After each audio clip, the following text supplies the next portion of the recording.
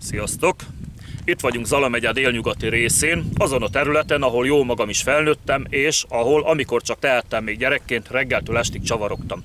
Velem szemben, vagyis a kamerának háttal néhány száz méterre húzódik a horvát határ, tőlem jobbra, vagy inkább 1 óra irányába, kb. 1 kilométer távolságra Murakeresztúr település található, tőlem balra 1,5 kilométerre pedig megtalálhatjuk Zrínyi újvár, horvátul Novi Zrin emlékhelyét, ami vagyis várat a törökök 1664.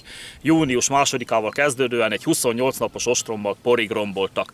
Mögöttem pedig azt a két tölgyfát láthatjuk, amihez egy legalább olyan szomorú történet fűződik, mint amilyen szomorú egy vár lerombolása és minden egyéb azt kísérő és követő atrocitás. Még vegetáció előtt vagyunk, így a két fa mögötti domb is még nagyon jól látszik, ami a folyamatos lombozat és ajnövényzet megújulásnak köszönhetően bizonyára sokat magasodott a történtek óta. A két fa életkoruknál fogva már nagyon régóta nem növekszik, de hozzávetőlegesen valamikor az említett várostrom ideje környékén ültették őket, mint amolyan hevenyészet emlékhelyet létesítve. Sajnos az ezen létesítésre okot adó itt történt esemény sehol nincs dokumentálva. Mint ahogy hasonló események ezrei és atrocitások tízezrei sincsenek dokumentálva, amelyekbe inkább nem mennék bele, mert sokakra igencsak felkavarólag hatna, és a videót is korhatárossá kéne tennem. De egyébként annyi ilyen és hasonló esemény történt azokban az időkben, hogy ha mindegyiket dokumentálták volna, akkor most egy középkategóriájú könyvtárnak a befogadó képessége nem lenne hozzá, elég, hogy ezt raktározza a rengeteg dühítő információt. Na mindegy, nem mélyedjünk ebbe jobban bele. Mint tudjuk, ugye a török hódoltság részévé váltunk Buda 1541-es elfoglalásával kezdődően, így az oszmán birodalom uralma alatt éltünk, pontosabban sínylődtünk kb. 150 évig, míg egy 10 éves felszabadulási folyamat eredményeként végre eltűntek a törökök. De addigra az ország lakosságának csak az 1/3 maradt. Nem azért, mert nem akartak rabszolgákat szülni a nők, szültek azok ugyanúgy, mint előtte vagy utána.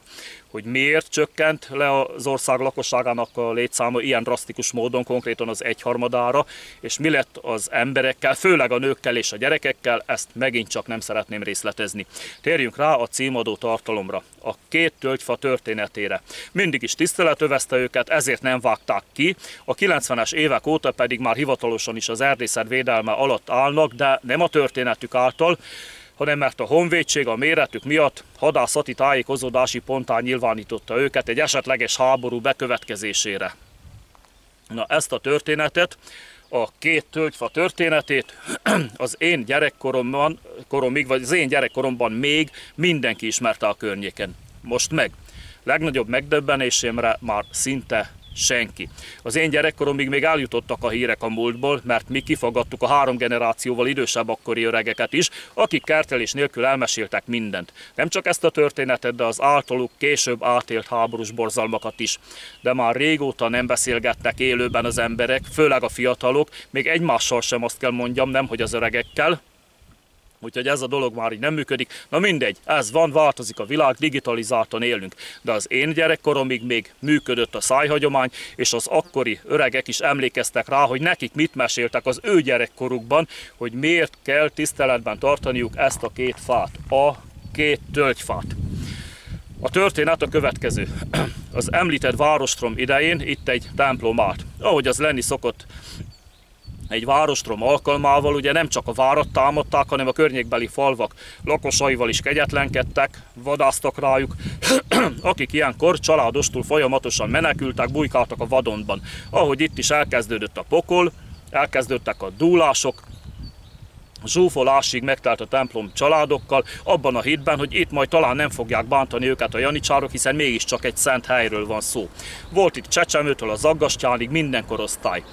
Aki már nem fért be az épületbe, azok elbújdostak a környező erdőkben és mocsaras területeken, legalábbis akiknek volt idejük elmenekülni a házaikból.